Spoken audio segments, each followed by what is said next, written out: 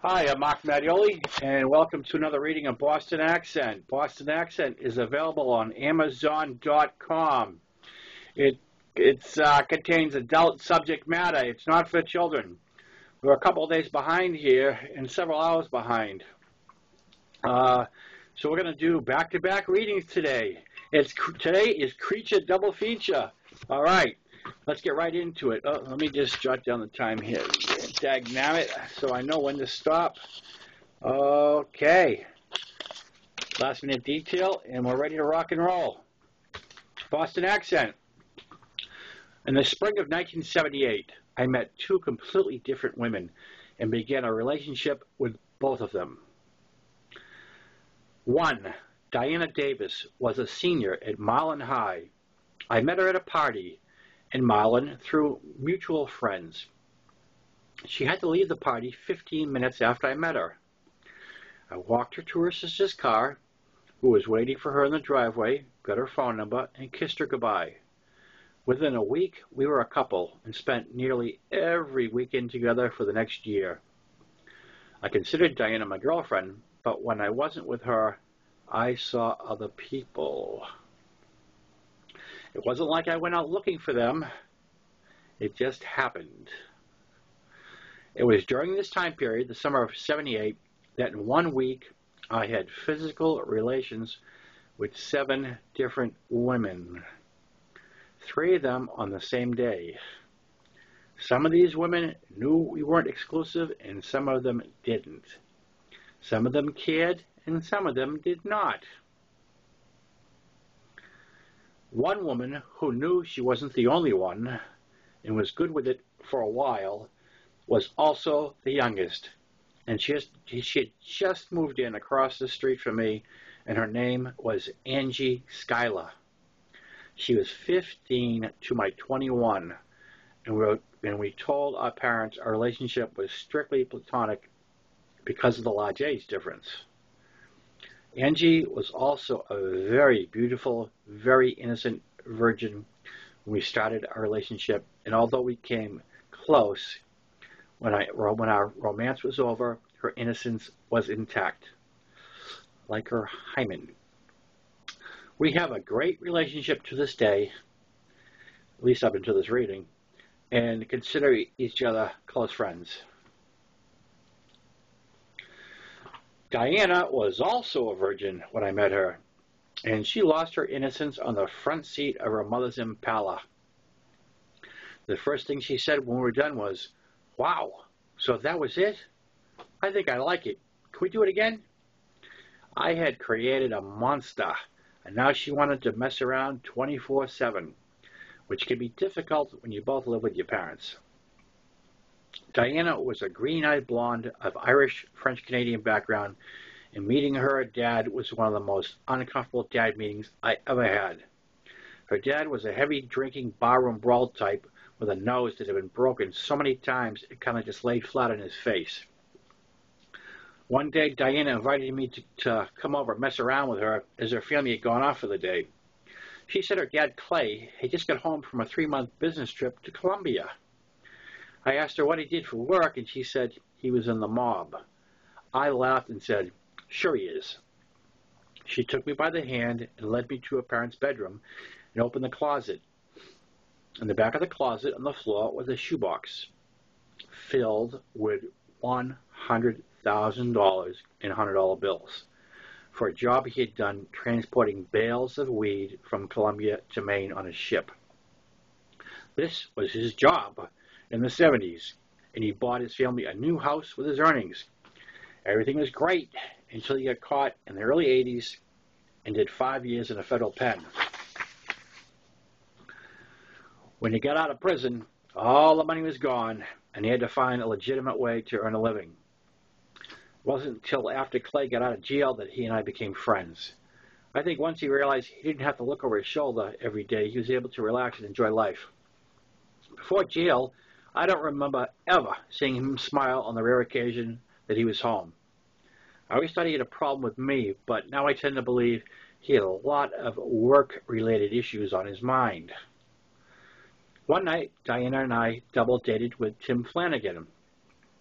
and his girlfriend Becky, and we ended up at a party near the fairgrounds. Tim had been a co-worker on the state job. In addition to being a devout deadhead, he was quite a character. Tim will forever be in my memory as the person that showed me cocaine for the first time. But it wasn't just ordinary coke. It was pink Peruvian flake. Tim had a tiny little amount, and he was showing it off the way a father would show off a picture of his newborn son. He was so proud. I will admit I was a little curious, but excitement did not enter into it. He offered me a tiny little line to sample of this most precious and fabled drug, and I accepted. The result was absolutely nothing. I played like it was fantastic. For Tim's sake. I would not see cocaine again for 5 years. I cannot tell you enough how I wish it was longer than that, or not at all. I scored my first professional job in the summer of '78. My first position that had some relation to my college degree. My job title was Audiovisual Technician, or AV Tech. It was another state job based in Portnoy, where I was hired to produce a documentary on a state-funded program that trained young people and gave them jobs that benefited their communities. These positions could be anything from restoring a historical building to constructing a safe play area in a park for children, and there were hundreds of participants involved in dozens of projects throughout Portnoy County. I was provided with an office, a 35mm camera, a video camera, a mobile video unit in the form of an RV, and a gas card. For someone that was not yet 21, this was huge. It really sent a message to people that knew me, including my family, that despite all my problems, I was for real, and I could be successful earning a living doing something I enjoyed. Basically what I did was get a list of locations of all the projects, arrive at the sites, conduct brief interviews with the participants, and take photographs and video of their work. I would then put the sites on a rotation and return to update their progress. For me, it was the greatest job in the world. However, there were some hiccups along the way. I had never driven anything as mammoth as the RV, and it was a really unnecessary mode of transportation. The first day I drove it, I made the mistake of driving through the center of town during rush hour instead of jumping on the highway. The center of town was a narrow street, with cars parked on both sides. I misjudged my clearance on my passenger side, and my side mirror caught a pickup truck's mirror and shattered it. It happened right in front of a breakfast diner, and a witness stopped and stared at me. I asked them if they knew the owner, and they were pretty sure that they were inside. The traffic started moving, and I pulled away and took my first side street so I could park and offer to pay for the mirror. My shit luck took me down a dead-end street. As I pulled in a driveway to turn around, I forgot about the height clearance issue, and a tree branch ripped the cargo rack off the roof. It didn't come completely off the roof, but half the bolts were ripped out, and it was now sticking up in the air like some mangled antenna. This is my first day on the job, mind you. I haven't even made it to my first assignment. I parked at the end of the road and entered the diner, asking for the owner of the pickup, and no one responded. I returned to the RV, wrote a note apologizing for the damage with my phone number, and I left it under the windshield wiper. I never got a call. One thing I must mention for those of you who are assuming I can't drive for shit is that I can't follow along in my own book either. Besides this incident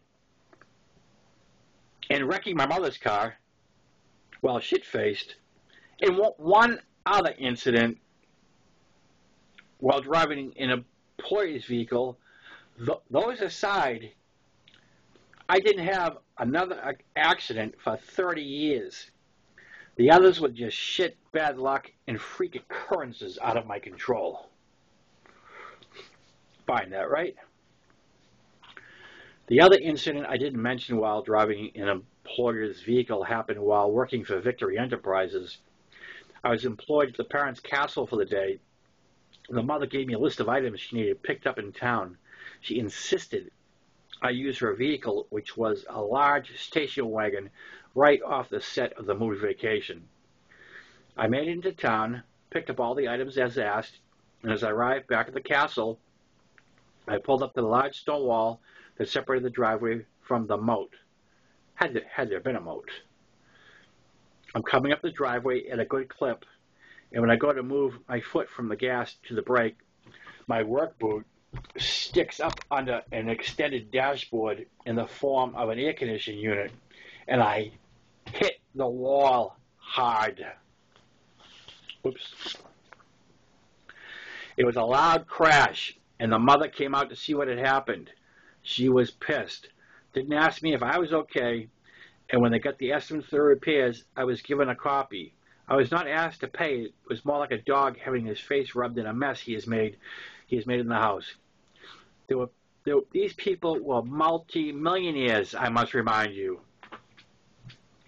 I read a story in the paper some years later that one of the sons had bought their next-door neighbor's oceanfront home for $3 million and then leveled it and left it an empty lot because they felt it was an eyesore. Are we all on the same page now about this family? Yeah, okay. The following week, when I reported to the castle, I parked along the castle wall where the guests parked as opposed to parking at the end of the quarter-mile drive as I had been instructed on day one. There were never any guests when I was there, and I was hungover, and I did not feel like walking. As soon as I was inside, the mother pointed to my car and said, "You know your car doesn't belong there, so get it out of there and move it where it belongs and make it quick." I moved it where it belonged, all right, which is back on the road, and headed home, which was my second choice after upper ass. Enough was enough. I received a phone call from the son with the cheating wife, and I confirmed I would not be back, and I appreciated him mailing me my last check. Meanwhile, back in the RV, I returned to the office parking lot early after my first day of misadventure. I was just killing some time listening to the radio when the announcer said Keith Moon, the drummer for the British band The Who, was dead. As if my day hadn't been bad enough. Now the person I considered the greatest drummer in the world was gone. It's another, do you remember where you were when someone died scenario for a choice group of Who fans? Kennedy, I have no idea. Keith Moon, sitting in an RV with the luggage rack ripped off in Portnoy. My supervisor came out to the RV to ask me how my first day was, and his eyes went up to the roof and back to me and said, "I hope it doesn't rain," and then he walked away. I guess he thought I ripped the whole roof off. After that, the only other incident was with a work-released inmate who was doing general maintenance during the day and had to be back to the jail by a certain time. He was considered low risk and was scheduled to be paroled in a matter of months. He approached me one day and asked me if I had any weed. I must have looked the type, or else he saw the RV roof rack. I had weed on me, as I usually did during this period of my life, and he took me into the maintenance shed where we got high. Afterwards, I said goodnight and headed home. The next day, I didn't see him around. I asked for him to the person he reported to and was told he was late reporting back to lockup and his work release status had been revoked. Apparently, after he left me, he decided a nice cold beer would go good right about now. And one turned to two and then three, and he lost track of time. I mentioned what happened to a friend, and he shook his head and said, "You're a bad influence." That nickname stuck, and I wear that name tag still. In the fall, there was an investigation into a misappropriation of funds with a direct link to my manager, and the whole program dissolved out from under me. I hadn't even finished putting together my documentary, and hours of film footage and hundreds of still photos on my desk. My supervisor said, "Thanks for your effort. Maybe we can use this to save our jobs." By the end of the year, the building was empty. Okay, we're going to end it right there. And then I'm going to come back shortly. We're going to do a second segment. All right? I'm Mark Mattioli. I'm reading Boston Accent. Ciao.